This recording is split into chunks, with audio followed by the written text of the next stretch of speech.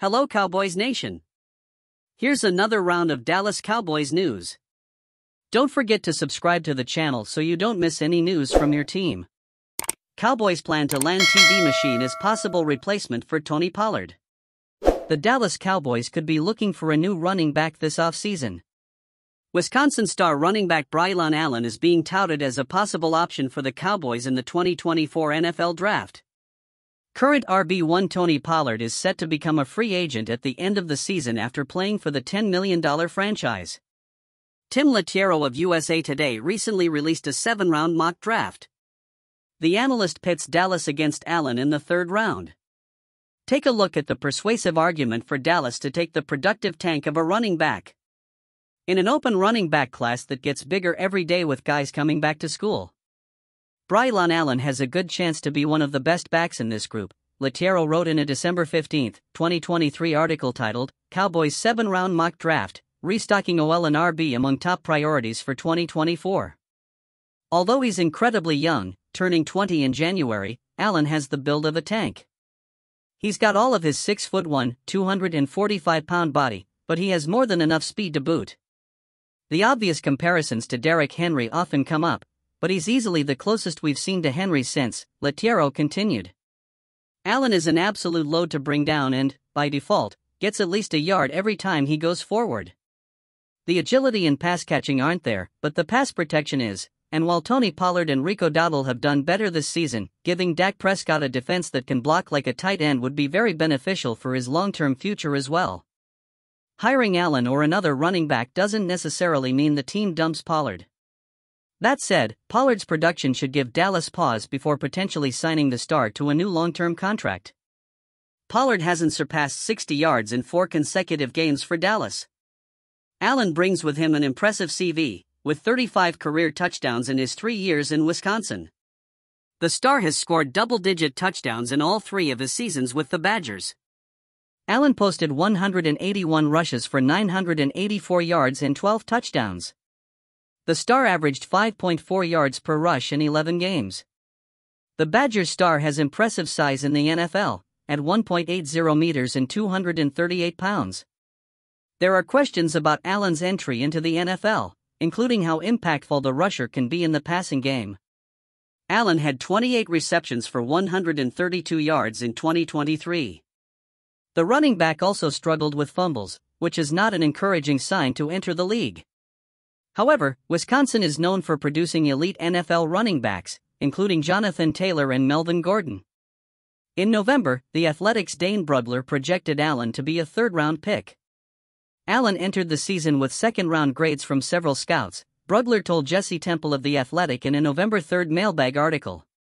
I love his size, vision, acceleration. Plus the fact that he's still only 19. But he's also put the ball on the ground a lot this season. I didn't see that on film last year. He needs to stay healthy and on the pitch. My guess right now is that both Allen and Wisconsin left tackle Jack Nelson will be drafted in the 3rd round if they declare, but that could change in the final month of the season and during the process. They both project as NFL starters. Cowboys 7-round mock draft, restocking OL and RB among top priorities for 2024. Dallas finds itself in command of its own destiny and has yet to show any signs of slowing down. This team looks primed for a deep playoff run and is primed for success in the future, but as any of the best minds in football would admit, you can never have too much talent in the pipeline. With 19 pending free agents in 2024, a list that doesn't include stars who need extensions, Dallas will once again need to knock a draft out of the park. In this 7-round simulation, here are 7 names that would keep this Cowboys squad as the cream of the crop in the 2024 season. Kingsley Suamataia is one of the more polarizing prospects in this OT-heavy class, but at the end of the 1st round, he's an absolute steal. He started at Oregon before transferring to BYU and was a 2-year starter at left and right tackle. His positional versatility is demonstrated by not allowing a single sack in more than 600 pass blocks over the past 2 seasons. Suamataia is 5 feet 11 inches, but he has the Tyler Smith-esque power to simply drive guys out of the clubhouse with all of his 320-plus pounds. His power is immense, but what's surprising about Suamataia is his foot speed. He can make up ground so quickly and in space that he combines his athletic ability with his power to destroy anyone in his path. He has a long way to go in terms of consistency, but his traits and flashes are special enough to warrant a first-round pick. The Cowboys can't drop the ball with the NFC East, second place just one win away. There's a big difference between improbable and impossible, and that difference has led us to the Dallas Cowboys being favorites to win the NFC East and being number 2 in the NFC at the end of the regular season. The only hurdle now is a trip to face the lowly Washington Commanders in a game the Cowboys must now use to achieve their goals and build confidence in the postseason. The Philadelphia Eagles' shocking loss to the Arizona Cardinals on Sunday made it easier for Dallas to regain control of its own destiny. Playing at home, Philly squandered a 21-6 halftime lead and lost control of the division. Now all the Cowboys need to do is beat Washington this Sunday, and that will make the Eagles-Giants game moot. Beating the 4-12 Commanders, regardless of venue, is hardly an accomplishment in 2023.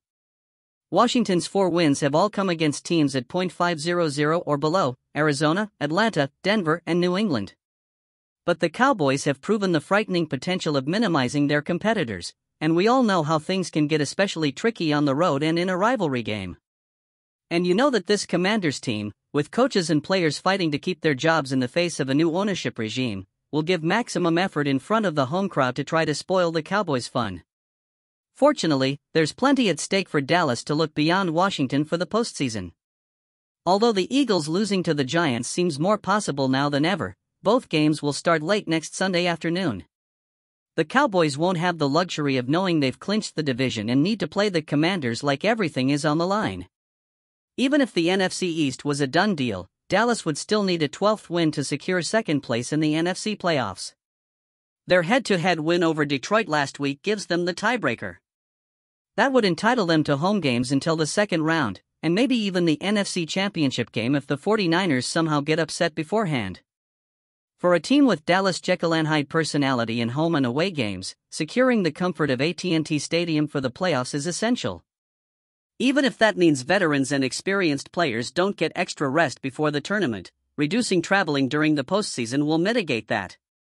And now that playing at home means something to the Cowboys, it's an advantage they must fight hard to maintain. Don't forget to leave your like and subscribe to the channel so you don't miss any Dallas Cowboys news. Thanks.